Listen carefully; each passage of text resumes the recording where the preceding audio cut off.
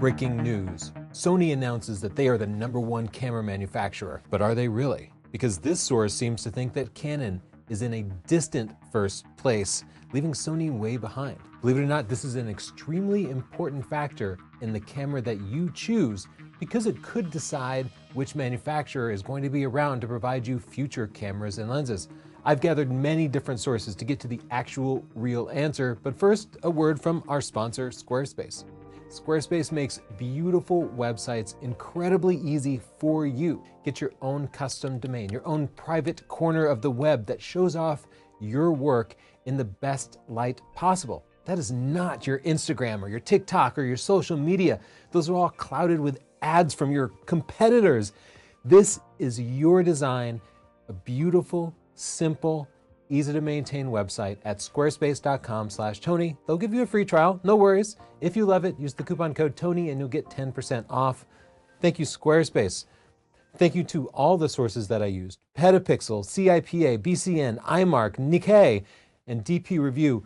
Among others, check the description for a full list of sources. First up, who cares? Literally, who cares which camera is #1? Shouldn't you just be happy with what you have? First of all, you're probably rooting for your team. Once you make a buying choice, you want that team to win. It is a lot like sports, at least emotionally, partially because the winner is going to be validating your choice. If you pick a Canon and it seems like the rest of the world picked Canon, you're like, oh, okay. Democracy works. These people are all smart, therefore I am smart. But if you picked a Pentax and now it seems like nobody's buying a Pentax, you might be wondering, like, what do all those people know that I don't know? There's also the economies of scale. The camera manufacturer who's selling the most cameras can put the most money into shared R&D, things like computational photography and software and autofocus algorithms that they can then spread across all of their different cameras. If you're producing a very small number of cameras, you just can't do the same amount of software development as a big manufacturer could. More importantly, perhaps, there's the long-term investment for you. Many of us stick with a single brand for decades. They upgrade the body and use the old lenses, and then they upgrade a lens but keep their body. You get locked into a system, and if you get locked into the wrong system, it can be really painful. Let's take a look at a real example. In 2016, Pentax launched the Pentax K1, and it was amazing. It was a technological marvel. Sensor stabilization, 36 megapixels. You buying in 2016 had many choices at that $1,800 price point. What if instead you had picked the much less exciting Nikon D750 for about the same price? Well, initially, the K1 certainly would have outperformed it in many different image scenarios, but here we are 6 years later, and as a Nikon shooter, you've had a path to upgrade to mirrorless. You could get a Nikon Z6 or a Nikon Z7 or a Nikon Z9, or you could have just got a DSLR like the Nikon D850, all using all of your existing lenses, just upgrading the body.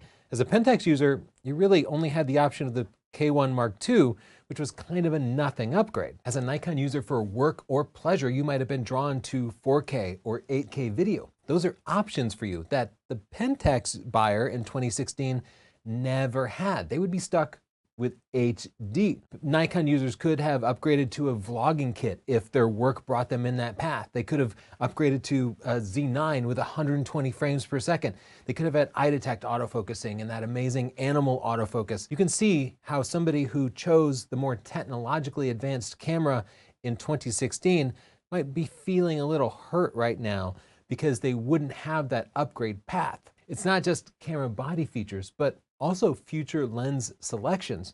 Pentax has nothing wider than a 15mm full frame lens. If you want a 24 f1.4, 35 f1.4, 50 f1.2, a 105 f1.4, a 600 f4, you can get all of that natively for Nikon. None of it for Pentax. I can't blame the 2016 buyer. Pentax promised a whole bunch of lenses coming.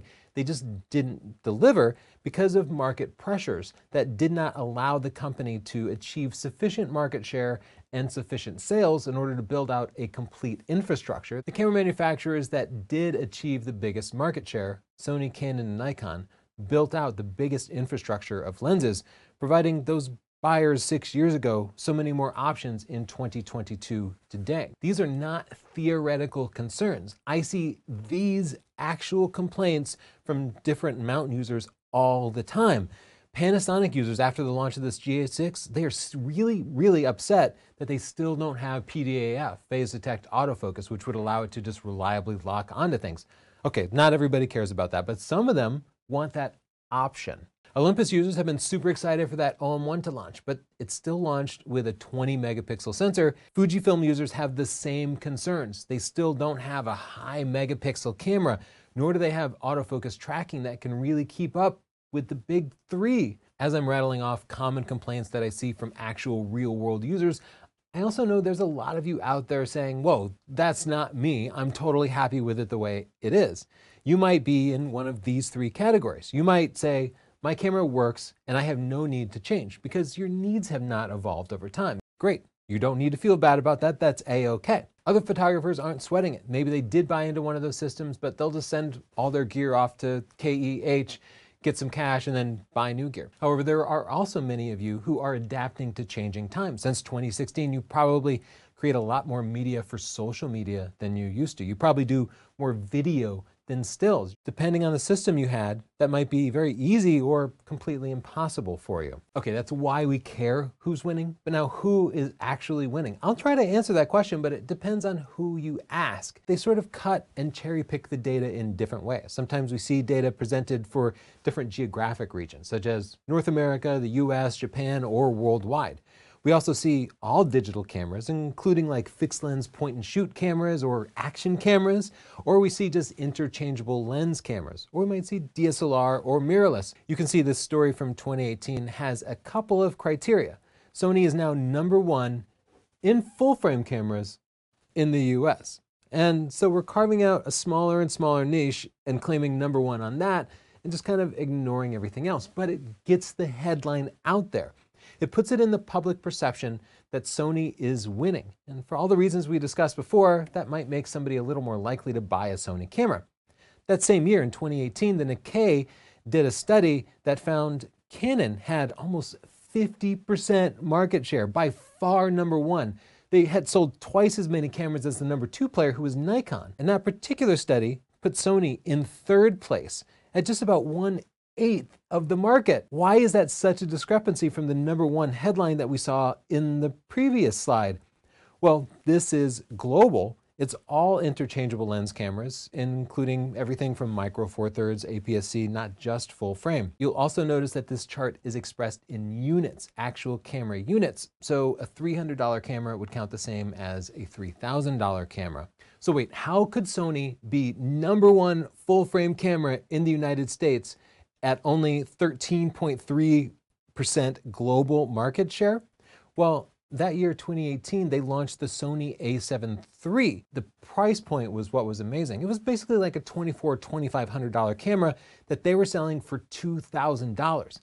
How much of a crazy value is that? Well, today, 4 years later, it still sells new for $2,000. That same weekend in Las Vegas, Fujifilm launched the XH1 for $1,900. The price dropped to like $800, $900 before Fuji just completely discontinued it.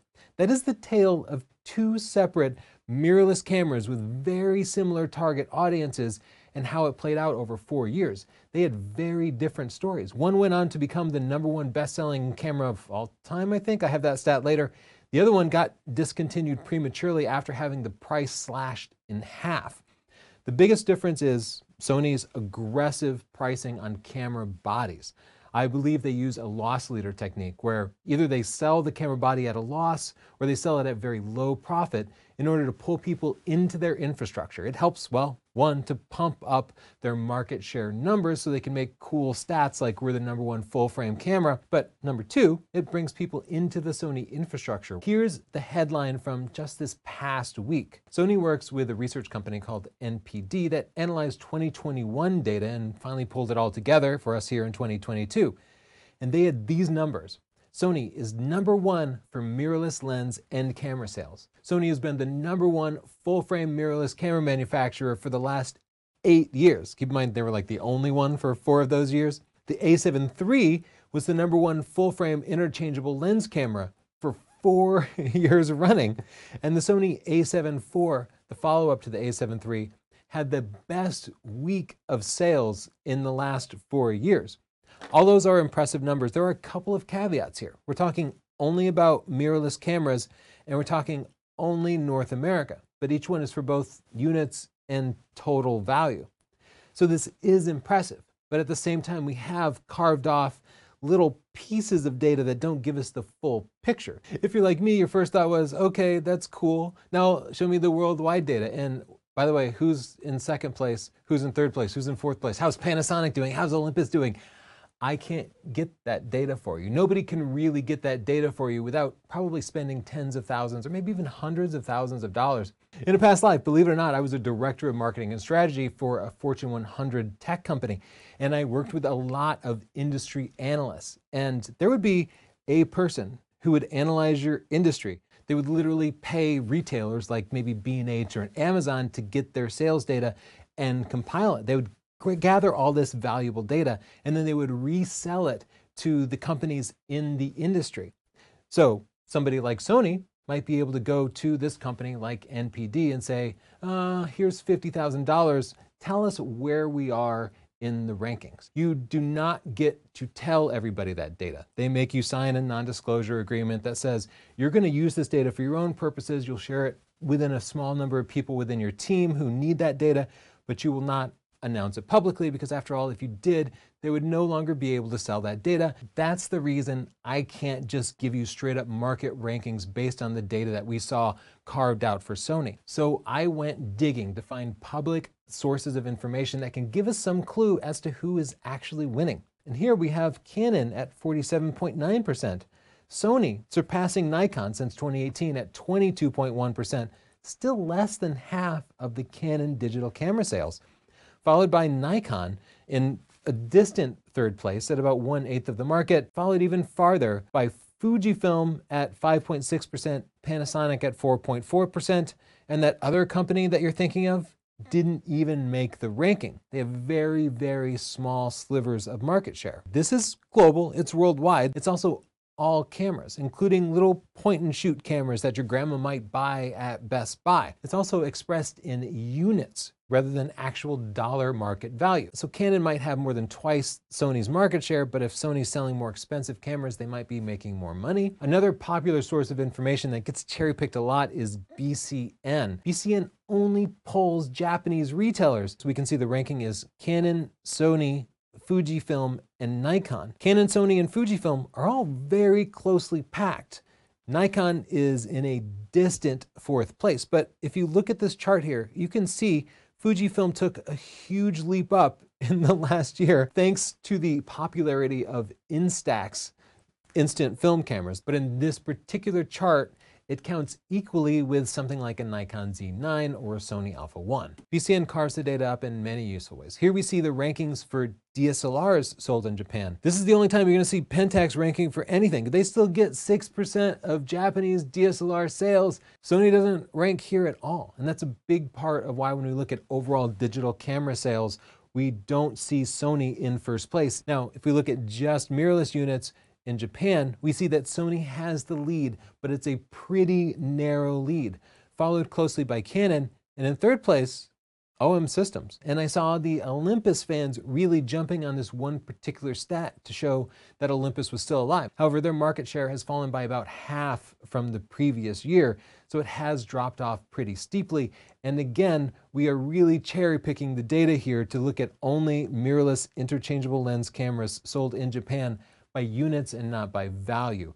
Olympus still does sell a lot of inexpensive cameras that the Japanese market is particularly interested in. That explains their disproportionate market share in this one particular segment. I have a data source that I go back to frequently for sanity checks. It's not a hard, reliable source of data. So what I did was I put in literally every single modern camera from every single manufacturer, and then I picked the top selling camera from each manufacturer so that I could put them into a single chart here. The red line there no surprise, is the Sony a7 III, the camera that Sony said was the best-selling camera. It seems to be about twice as popular as the second most popular camera I could find, which was the Canon R5. Now, the R5 is followed closely by the Nikon Z6, the Fujifilm X-T4, and the Panasonic GH5. To put Olympus market share into perspective, I plugged in the Olympus OM1.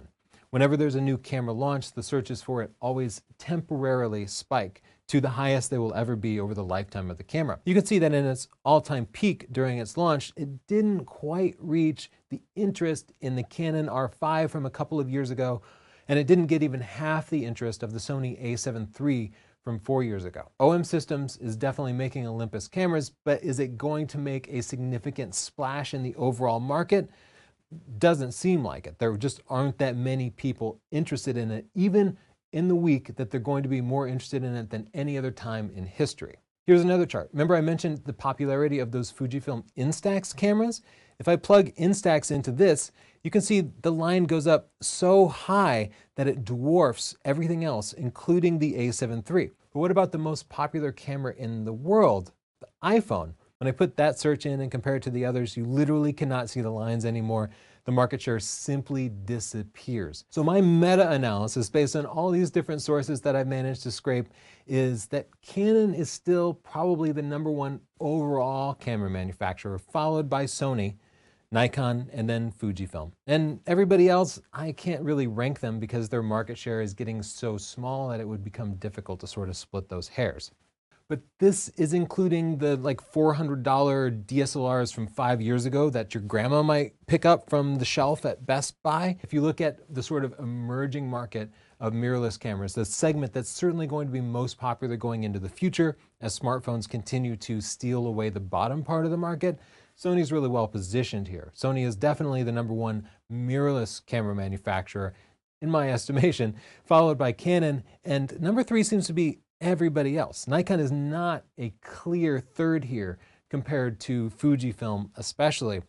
Panasonic, Olympus, really bit players. In particular, I think it's worth noting that the L mount, I was hardly able to find any record of them being popular at all. That's particularly interesting to me because we reviewed the Panasonic S5 and compared it directly to the extremely popular Sony a7 III, and we recommended the S5. Sony has a ton of momentum, and those initial reviews for a camera like the Sony a7 III do seem to carry on for years and years, guaranteeing long-term sales. In the comments down below, let me have it. Keep it civil, but I would love to hear your thoughts. The only person sponsoring us today is Squarespace, which makes amazing websites like my own NorthrupPhotography.com that I use to show off my work. If you want to show your pictures off in the best light, don't go to Instagram or Facebook. Go to squarespace.com/Tony. Get a free trial. Set your website up. Put your best pictures in there.